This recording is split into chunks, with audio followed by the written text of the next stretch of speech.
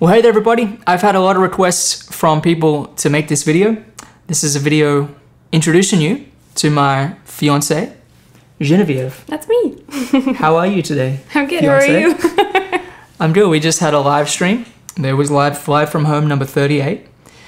And I'm in Quebec City, which is your hometown. It is. And we first met here at the Festival d'été. Is that how you say it? Le Festival d'été. Yeah, I used to work there. Well, I was an intern actually the year you played. It was 19, and it was literally the second night that I was working there. And yeah, everyone was making fun of me because it was like the classic story of the intern falling in love with this guitar player from Australia. But I made it work out. I was about 23. You were 24, yeah. 24 at the time.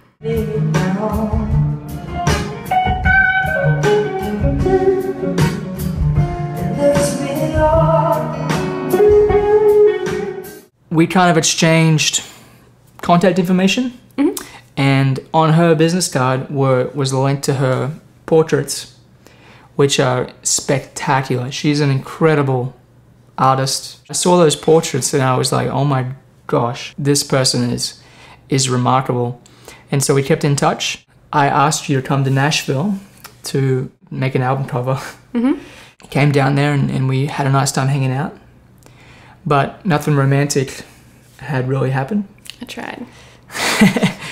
We kind of just kept in touch and became closer and closer. And I came up here to visit one time. And we started dating. Here we are. How many years later? 5 years later? Almost 5, yeah. Seriously and crazy. so now we're engaged to be married. I proposed in Dolny Postev in the Czech Republic.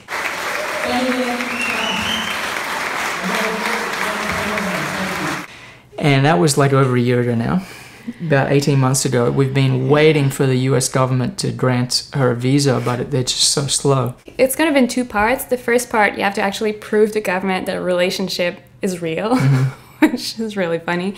So that part, they approved us. They recognize that we are a couple, so that's good. But then the second part is actually I need to use that documentation to prove, not to prove, but to apply for the visa. And so that's what we're waiting on. We haven't been able to apply for the visa yet. So there's that. I haven't learned French yet. Genevieve's first language is French. Well, that's not true. He knows how to talk about food a little bit. Yeah, I'm learning very slowly. It's really nice because you're a creative person and I'm a creative person. You have a YouTube channel now as well, which is?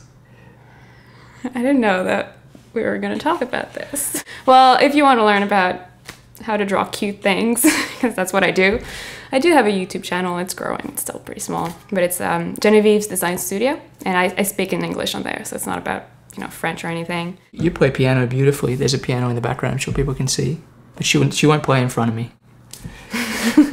Okay, you can bring the YouTube channel, but piano is out of line. And she has a guitar too and plays guitar, but I've never even heard you play. I think I just tuned it since I've met you, and that's pretty much it. I got a guitar when I turned 18, which I love my guitar, and I was really grateful to get it. And I got it because I was living in this apartment and didn't have a piano anymore. But as opposed to you, my instrument is the piano. Like, I know you say that you could not stand the piano and you were really, really excited to learn and play the guitar so that you could go and move around.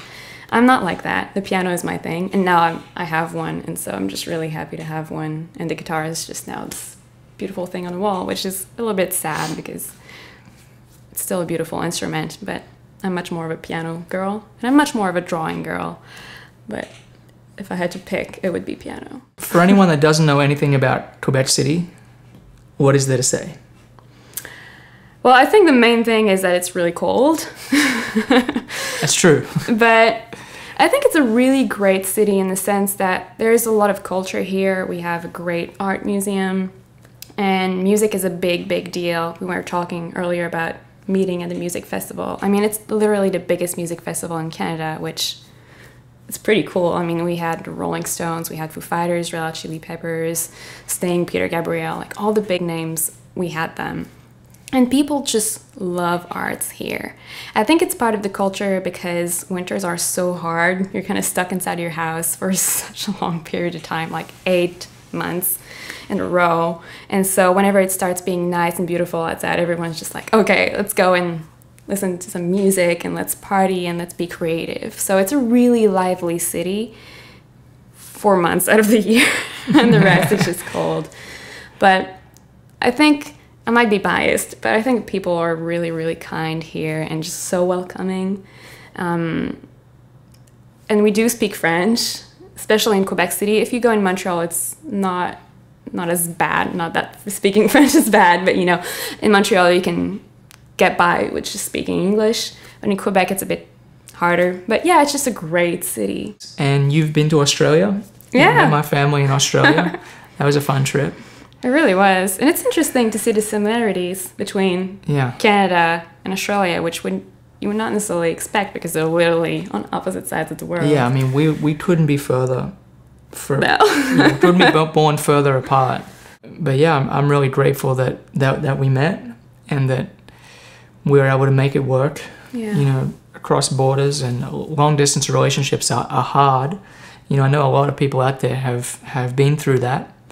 And I thank you for your patience. That's what I always say to my friends when they're like, why are you doing this, basically? Like, how do you do it? And for me, yes, it is hard, a long-distance relationship, but it's also really reassuring in the sense that, like, every day we make the conscious choice of choosing each other and choosing the relationship, although it's hard.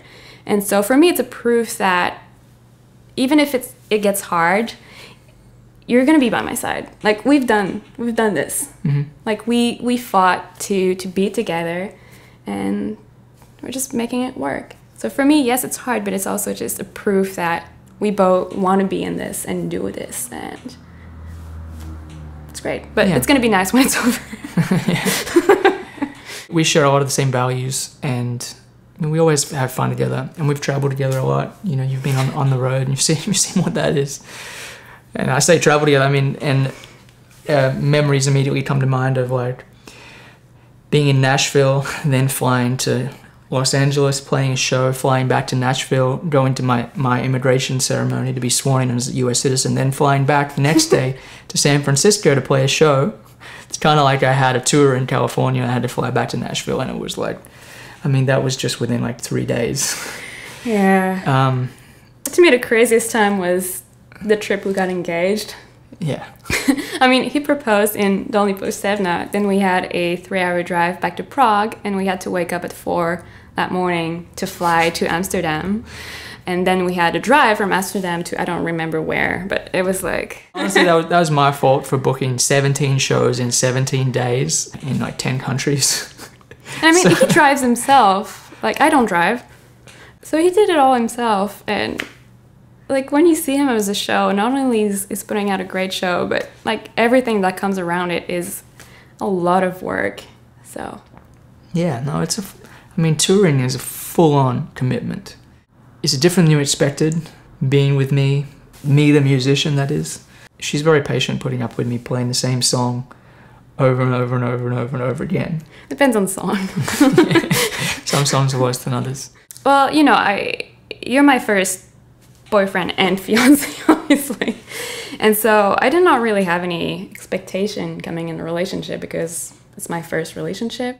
But there was no surprise in spending more and more time with you, other than just realizing how much I loved it. And although it's crazy sometimes, it's always just such an adventure. And I'm really grateful because I got to do uni online. Mm-hmm. And now my job is online as well, which means I get to be a part of the adventure. But no, I don't think there was anything that was like, oh, that's weird, or like, I don't want to do that, or I don't like that. So people are going to wondering, what did you study? Well, I have 2 degrees because here in Quebec we're really, really lucky. It's fairly cheap to study, so I wanted to take advantage of that. I have a graphic design degree and a business degree with a focus on entrepreneurship. So that's the business degree that I entirely did online. And I actually got to meet Joe because I was interning as a graphic designer for the music festival. So I'm really grateful that we met, and I'm grateful that I can introduce you to people because I think you're a really special person. And I think what we have is very special. And I know that people really enjoy meeting you. So I hope you enjoyed meeting Geneviève. And for the record, in the song that's named after her, I say Genevieve because that rhymes, whereas Geneviève, it's kind of like, it's difficult to rhyme. Geneviève seems complicated for some people. It's fine. But I don't mind. I just call her babe. Hey babe. Anyway, thanks for watching.